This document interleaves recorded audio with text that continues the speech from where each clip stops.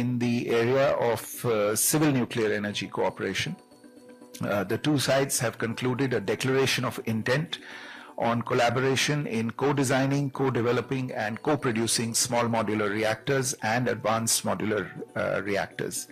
The two sides will also be cooperating in the field of capacity building of researchers and professionals in this field.